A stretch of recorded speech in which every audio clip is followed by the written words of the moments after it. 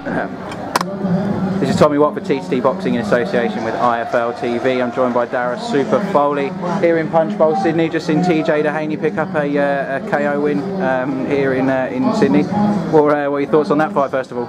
Yeah, it was. I was actually chatting to someone when I understand you were. I think I might have missed the moment myself as well. Yeah, coincidentally. But I think it was a body shot, and then it looked like the other guy didn't well. He's beside us here. It looks like he didn't want to be in there after that, so... Yeah, obviously felt the power of TJ.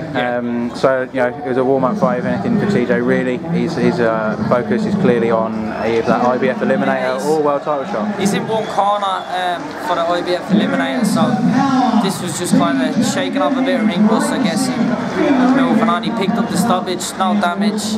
I don't even think he got hit, so he'll be good to go against. Yeah, very easy night, and so it was just good for everyone in Sydney to see TJ again after a few fights. Over in the States. So moving away from actually staying on tonight, another one of your stablemates, Alessio, had a very close fight earlier on, and Tony wasn't massively happy with the decision, and probably fair enough. Do you think that he'll be looking for a rematch, Tony?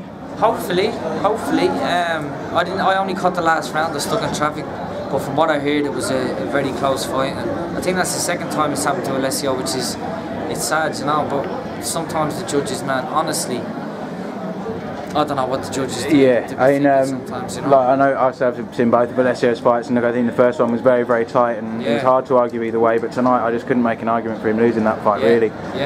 So obviously, he got dropped in the third, but he dropped the other guy heavily in the second. He dropped the guy in the first, and he didn't get counted as a knockdown. I think there will be some words to be spoken with, and I'm looking forward to hearing Tony's thoughts on it. But focus on yourself. What's the latest with you? When are we going to see you back out in action? 3 weeks' time. 3 weeks' time exactly from tonight in Hurstville. I'm fighting Jay Lepare. He's ranked number 12 with the WBA, so it should be a good fight. You know, he's very experienced. He's only lost twice. Both of them have been in world title challenges, so you know he's experienced, and I'm looking forward to it. I'm looking forward to seeing how my skills go against his. You know. Yeah, and so last time we spoke, or one of the few times we spoke recently, you mentioned that you're only interested in fighting guys with those rankings that can help you move forward. So this is another step in that direction. And yeah, so how much do you know about this fight? Have you seen many clips of him online? The only two fights I could see was his two losses against Uchiyama and Perez. It's hard to take much from that because obviously they were two world champions at a very high level. But I picked up some weaknesses I've seen in him, and I'm sure I'm going to exploit them in 3 weeks' time. Excellent. So there's been some fantastic fights recently here in Australia. One person that we've spoken about a little bit in our interviews, and I know you have some thoughts on, Kambosos v Bala over in Melbourne recently. What were your thoughts on that fight? Because I know we spoke about it a lot in the lead up to it. Which one? Kambosos Bala. How do you think about that fight, and how do you think that sort of leaves those two? Next. We'll move on. I'm sick of talking. I don't even care. Alright, we'll move on. So away from, so after your next fight, so you can come through unscathed and pick up another victory, pick up that WBA ranking, what's next? Anyone above me in their rankings.